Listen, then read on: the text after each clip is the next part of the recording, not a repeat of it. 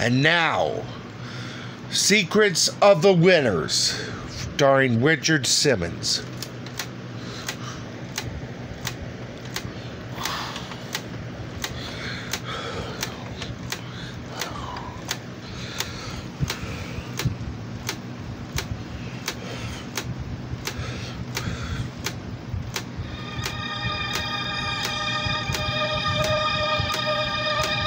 Hi, it's Richard. How are you? I hope you're good because this tape is very special.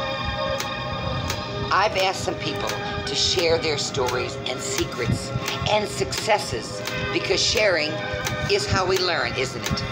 We can laugh and cry and learn how to find the joy in life. So please listen to these wonderful people, now my wonderful friends. Hear their secrets about losing weight, about exercising, even when they didn't feel like it. And remember, if you're feeling down, you are not alone. Don't ever think that. We are here with you. Just listen.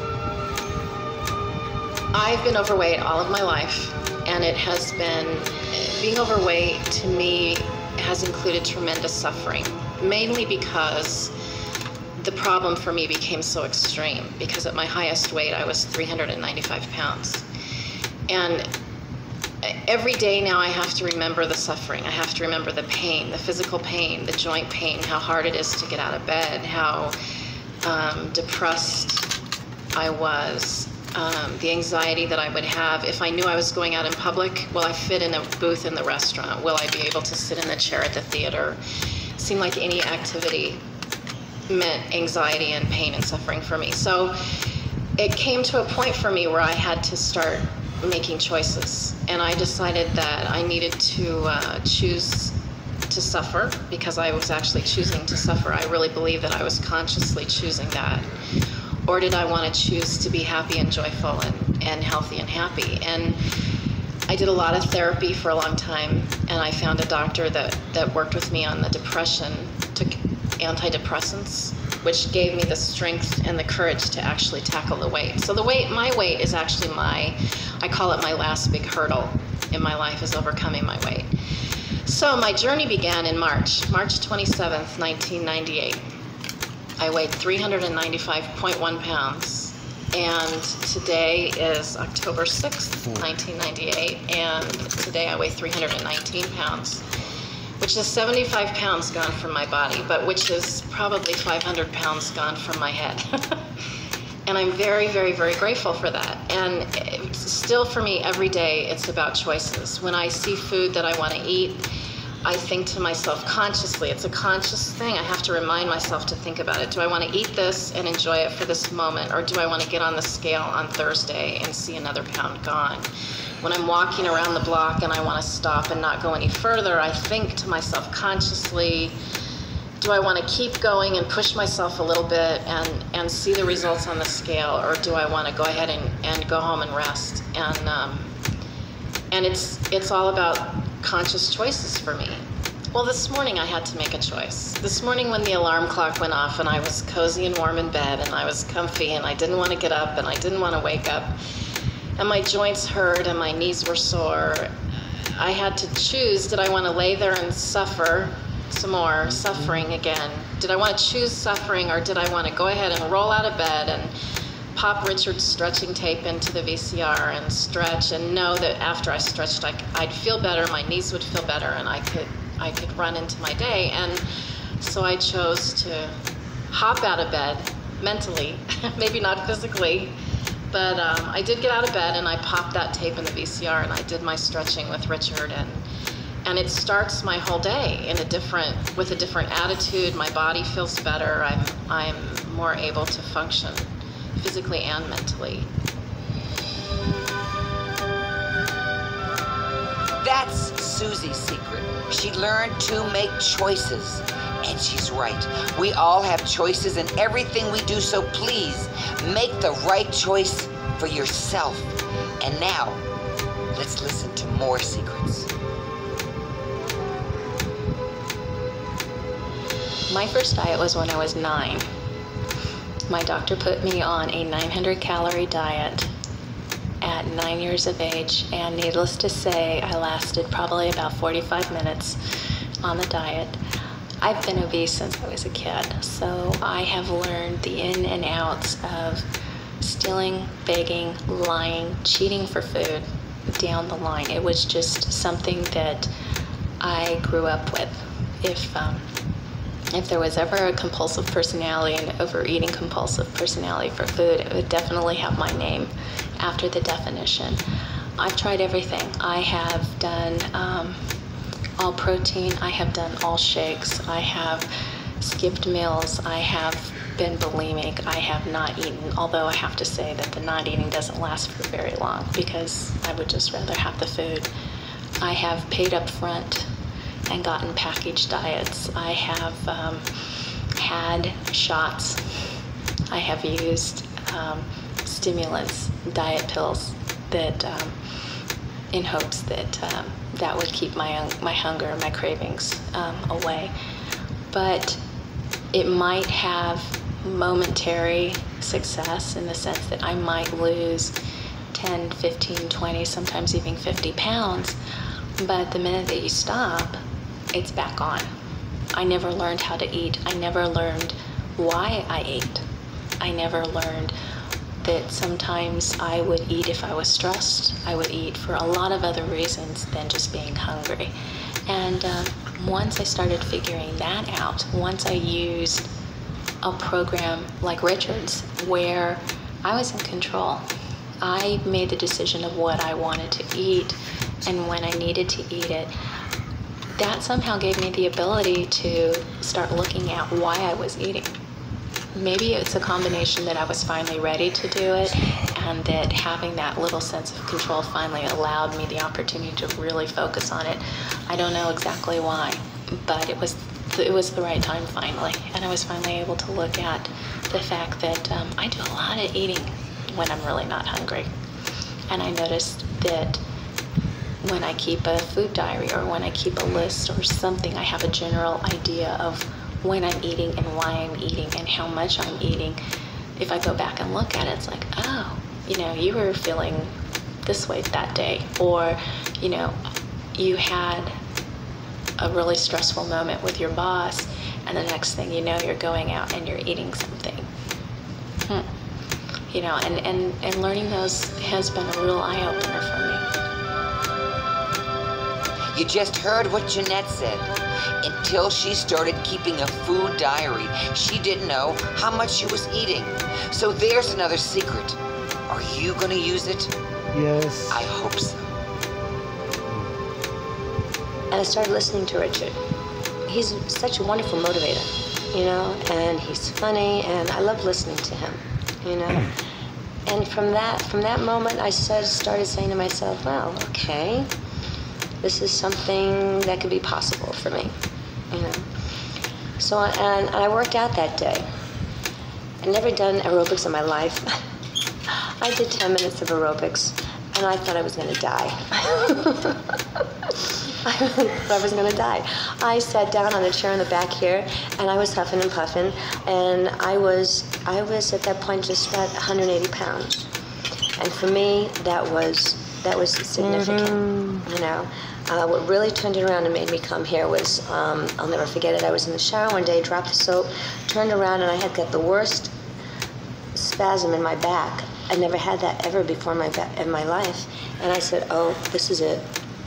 Something's got to be done about this. You can't go on because you're not going to be able to bend over soon. You're not going to be able to do a lot of things.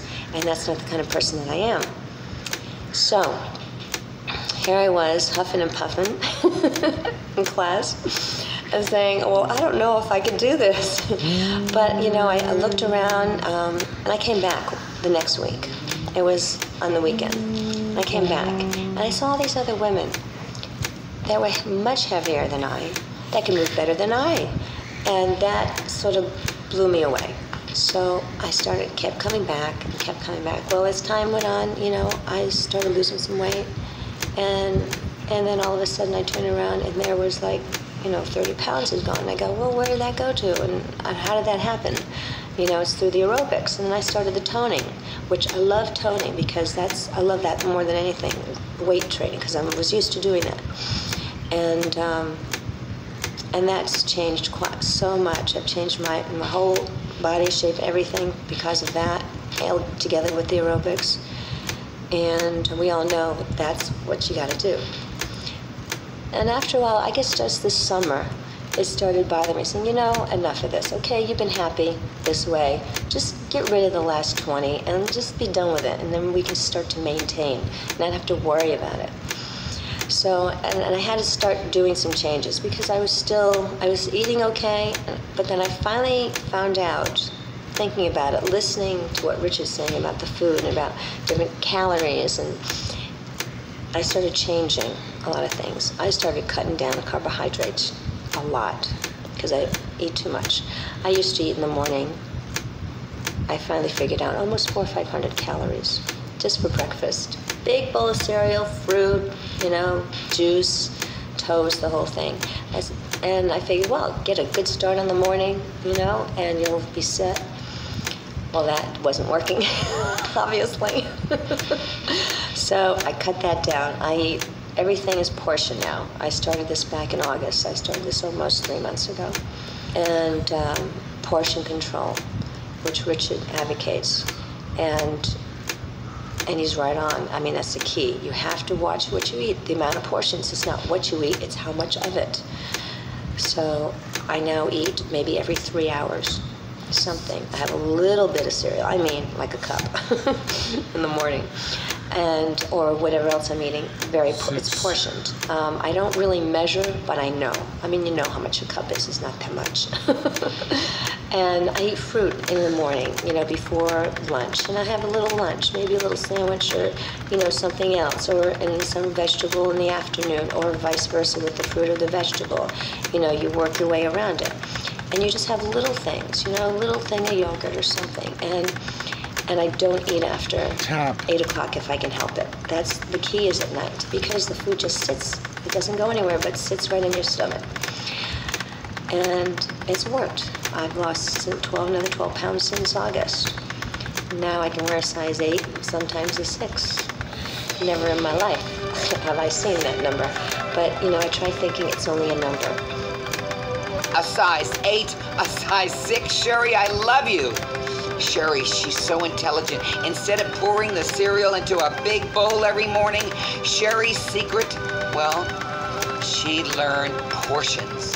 We all know that's a very important secret. Is it yours? It's Sherry's. Try it.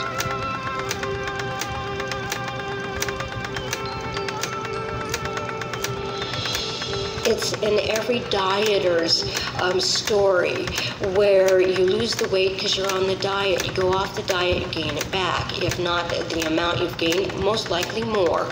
And that was my story. And so I decided that, I've got to find some way that's going to keep me on an even keel. And I found a few things that really do help me.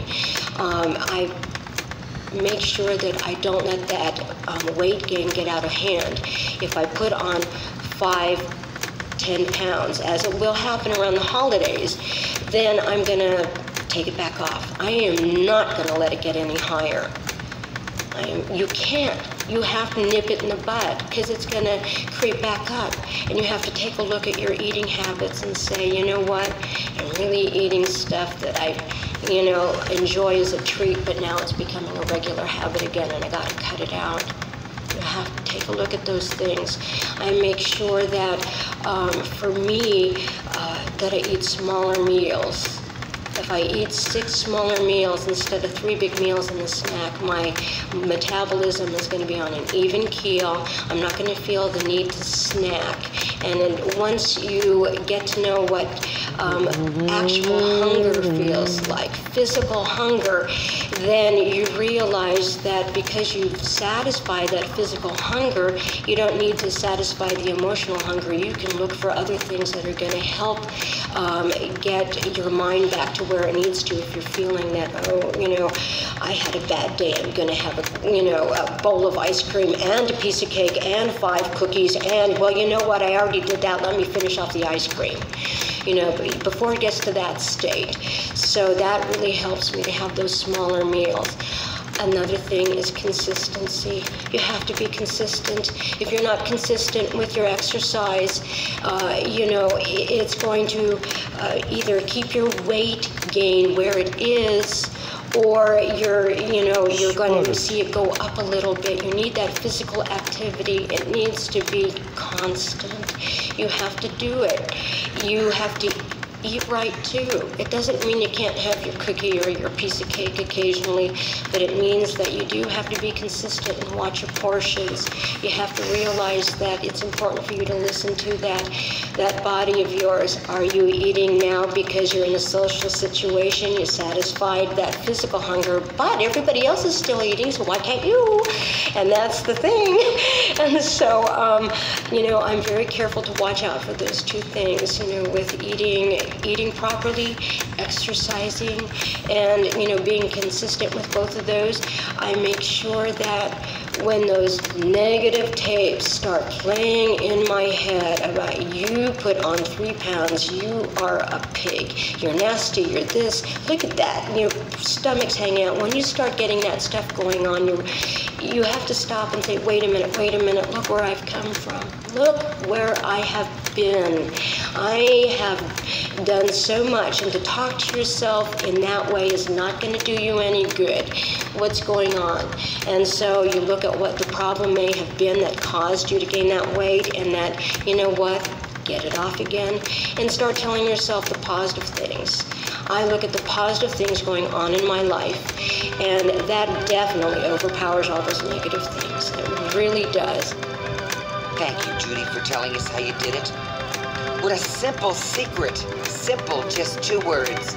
Keep positive and don't stop loving yourself either. Listen.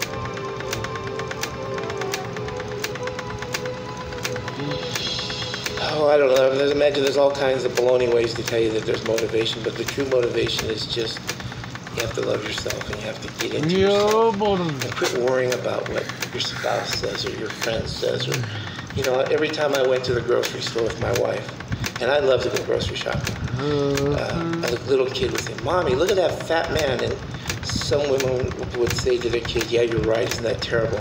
He has no control." Some people would slap their kid.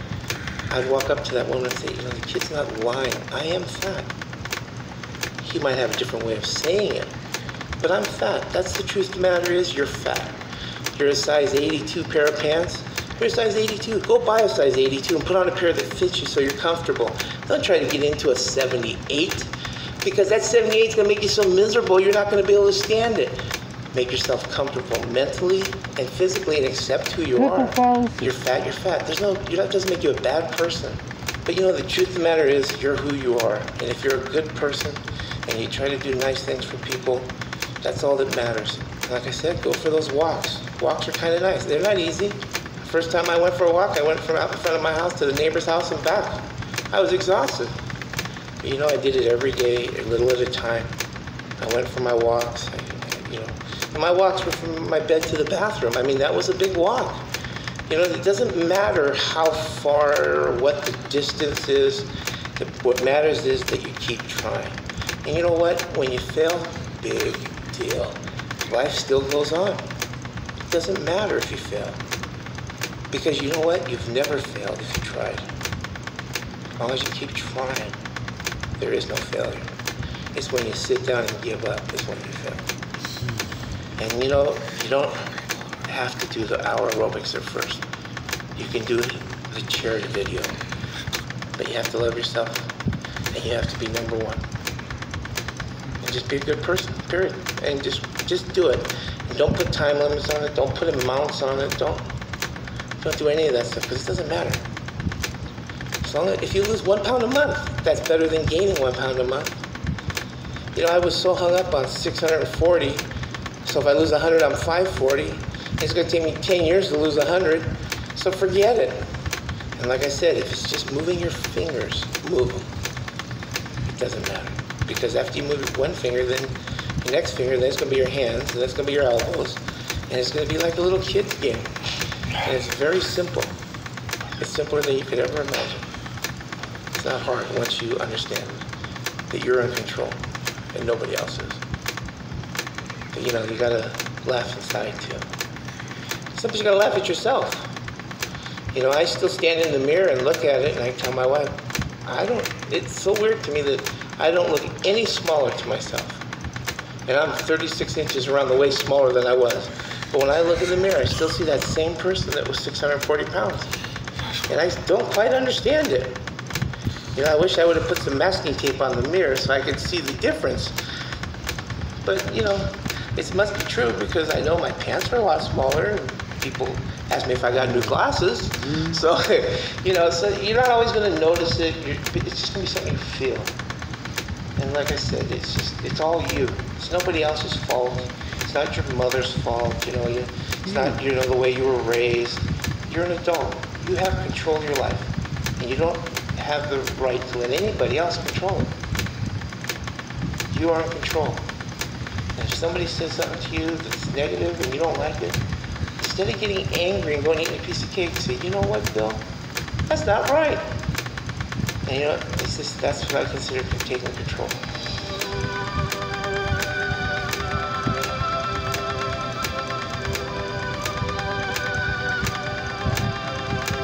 Oh, we've reached the end of this side of the tape, but there's more for you to hear on the other side. So please push the fast forward button to the end and turn the tape over now.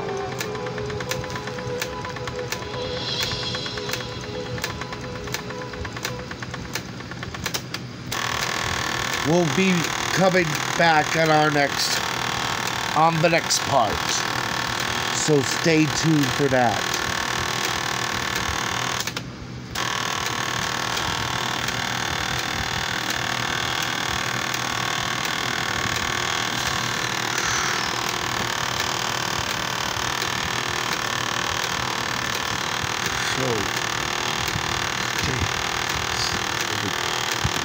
Thank you.